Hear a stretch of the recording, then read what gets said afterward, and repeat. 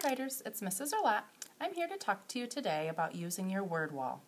I'm noticing that a lot of you when you're writing are still spelling word wall words incorrectly. Remember, we have to spell words correctly so that it's easy for our audience to read. Let's take a look at a story I'm writing while I use my word wall word to help me spell my word wall words correctly. Let's take a look.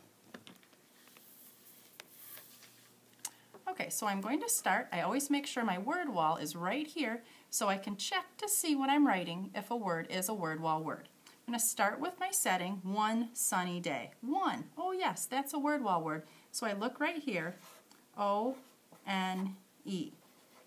Sunny I know is not a word on my word wall, so I spell it the best I can and keep going. One sunny day, I. I is a word wall word, so I remember that I have to spell it like this. Played, I think to myself, is that a word wall word? Oh, it is too. So I need to use my word wall to spell the word correctly. Catch. That's not a word that a lot of writers would use, so that's not on the word wall. With. That's a word we use a lot.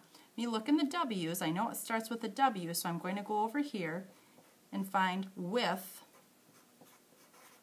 Zachary.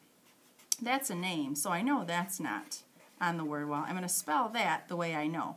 One sunny day, I played catch with Zachary. When. That's a word that writers use a lot. It's in the W's. Here it is. W-H-E-N. When I threw, that's not a word writers use a lot, so I'm going to spell it the best I can. The, that starts with a T, so I've got to find it here in the T's and spell it correctly because it's a word wall word. Ball, all.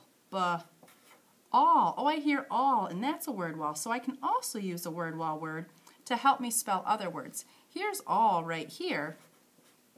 When I threw the ball to him, that starts with an H, and that's a word wall word. To him, he caught it.